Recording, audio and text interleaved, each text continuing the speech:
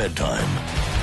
Space is proud to sponsor the Midnight Madness program at the 2011 Toronto International Film Festival.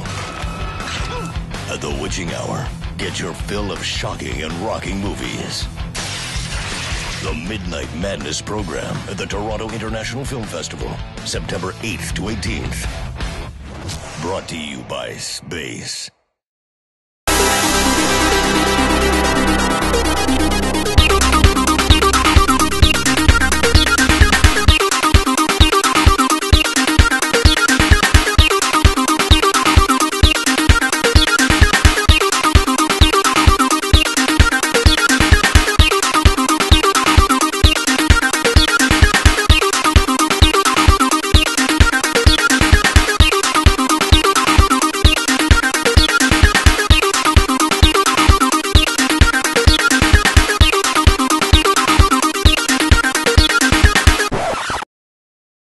Hi, it's Robert Mitchell at the 2011 Toronto International Film Festival.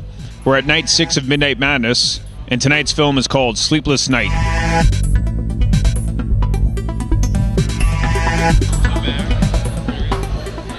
Welcome to Midnight Madness and your world premiere. Hey, how are you guys feeling tonight at the world premiere of your film?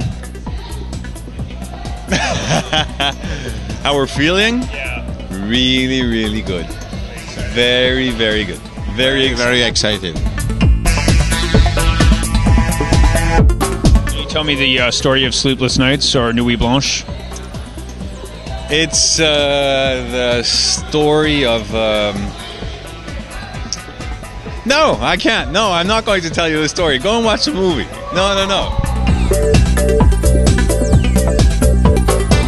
How did you you have a great cinematographer, Tom Stern, in the film. He's shot it on many films like Mystic River and whatnot. How did you get Tom to shoot this film? He liked very much the script when we sent it to him, and we had a very good meeting. And well, then he makes the film with me, and that's all. What did he add to the visuals? Did he create more of a visual style than you initially had?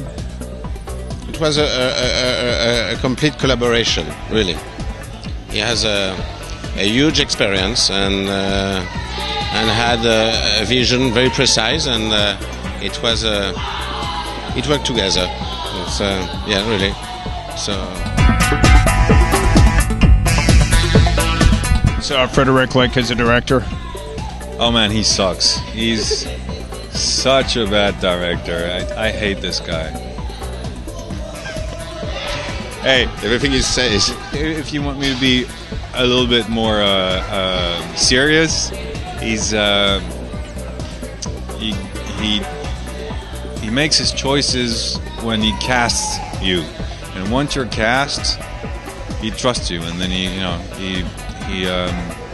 gives you, at least me, way more how do you call that? Freedom. Yeah, way more range to do what I thought I had to do, and he, trusted. Did you do any research for this role, or you just do it from a more natural point, or do you do a lot of research and method act? No, I am what people call a method actor. I hate that term, but that's the way I work. But there wasn't that much research to do on that part, because he's mainly a human being. You don't have to do he's really, I mean, it's not bullshit what I'm telling you. It's he is a cop, but the story doesn't happen in a cop world. He's just a normal human being who happens to go through something really, really hard. But I bet that most of the people would react the same way that he reacts in this situation. At least I would.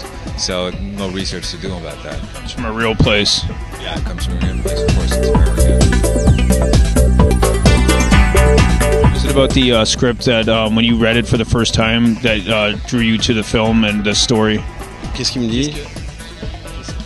Qu'est-ce qui t'a intéressé dans le scénario la première fois que tu as lu? He co-wrote this. I wrote it, so it's very personal. I mean, it was about paternity. It's between a son and a father. That's this link,